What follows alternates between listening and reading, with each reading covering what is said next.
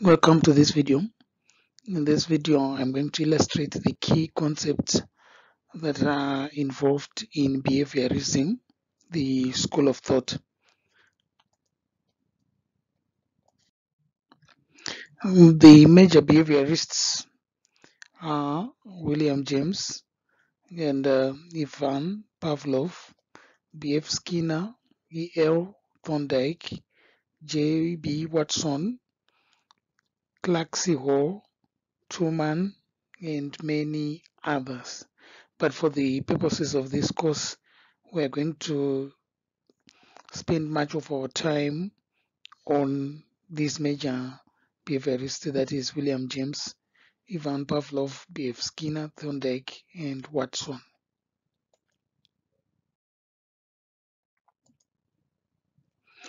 The reasons for there are several reasons for the rise of that led to the rise of behaviorism, and these include the failure of analytical introspection, the success of other sciences, the associationist tradition, the theory of evolution, the research on animal behavior, Ivan Pavlov's research on classical conditioning. These are some of the reasons that led to the rise of behaviorism. And in the next following slides, I'm going to illustrate each of these reasons in depth.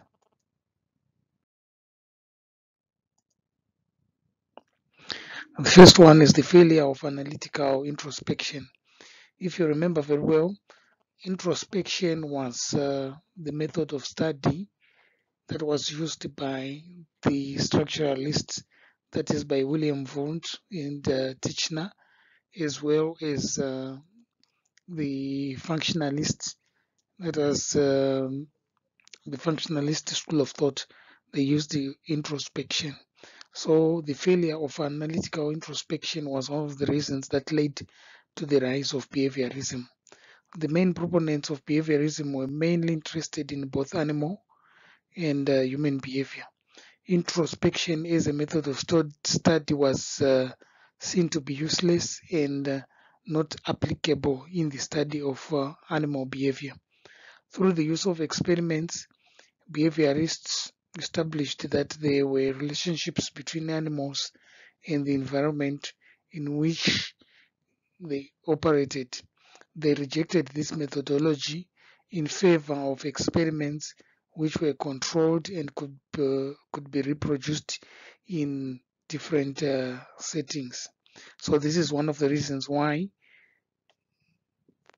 behaviorism resorted to the use of experiments after noting the inadequacies of introspection as a method of study.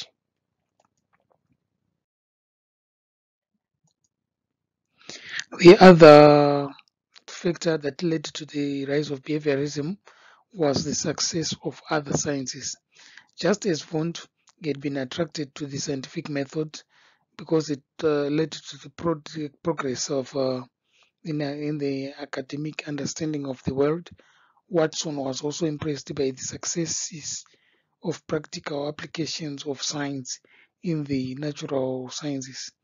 This was a theme that was common in Watson, Skinner, and other behaviorists who tried to replicate or apply some of the main tendencies of the natural sciences within the study of human behavior.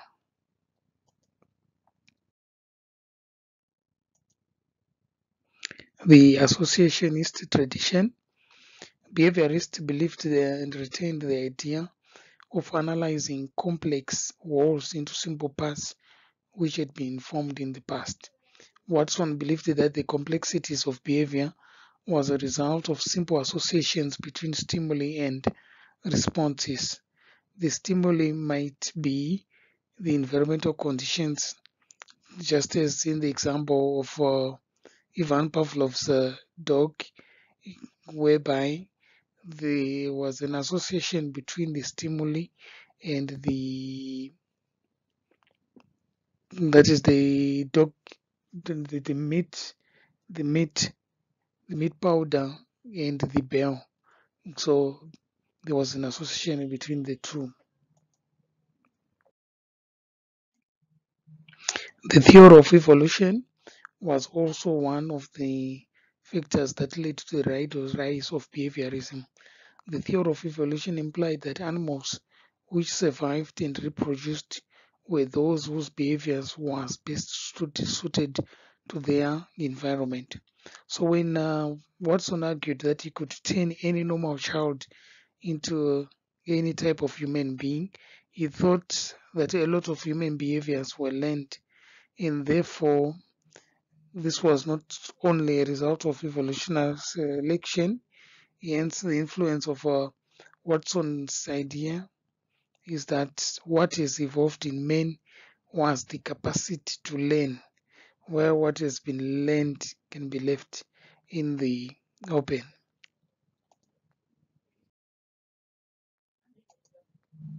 The research on animal behavior was also another contributing factor.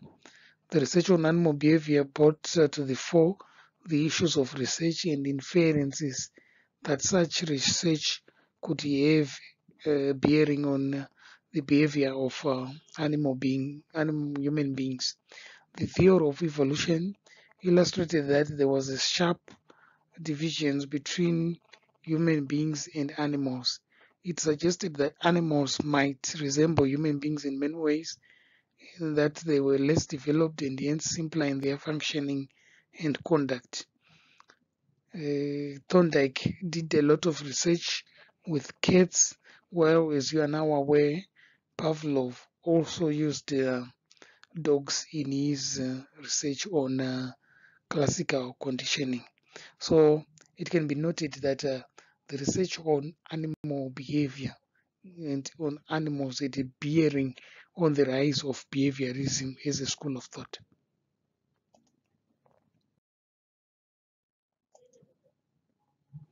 Pavlov's research on classical conditioning. Most human behavior is far from simple, unlearned reflexes. Pavlov's discovery of simple conditioning situation, which was later called classical conditioning, changed the face of psychology as we now know it today. His research was generally unknown in the United States of America when Watson first declared the behaviorist revolution. As soon as Watson got to know of Pavlov's research, he realized its attention and adopted the conditioning paradigm as an explanation for most learning that usually occurs between human beings and within their environments. Behaviorism, as a school of thought, contributed a lot to the development of psychology as a discipline. One of the major issues is that the focus of behaviorism was on predicting and controlling behavior with the view of changing it for the benefit of humanity. Behaviorism introduced most psychological concepts to the general public. Watson introduced consumer behavior, and this was studied scientifically under laboratory conditions.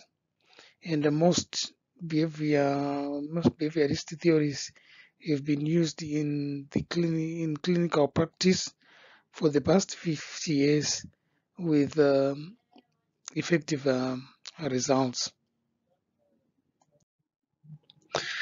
The theoretical basis of behavior therapy lies in the behaviorist assertion that behavior disorders are studied through the application of classical and operant conditioning. Another application of behaviorism is in counseling. The counselor is seen as an enforcing agent and is there to help the client translate his or her problems into behavior terms and goals that can be worked on during the therapeutic process. And within industrial or occupational psychology, organizational developmental strategies have been used to focus on studying individual behavior within their work environment.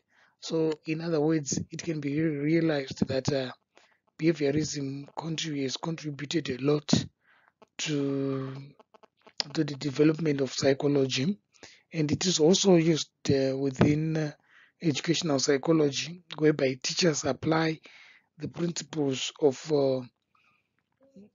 reinforcement, negative reinforcement, positive reinforcement, as well as punishment as a way of increasing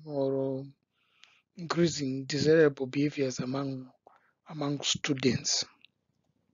So, in other words, it can be argued that indeed behaviorism has contributed a lot to the growth and development of psychology. Thank you for spending your time watching this video. If you haven't subscribed, we urge you to subscribe to our channel. That's the only way you can appreciate us for the work that we are doing in trying to bring to you issues of psychological practice and various psychological concepts. You can share, comment, like, or put your comments below so that we can hear what your sentiments on issues that you may want us to do videos on, or issues that you may want to share with us based on this video or any other videos that we've done in the past. Thank you for sharing your time with us, and may the Lord bless you.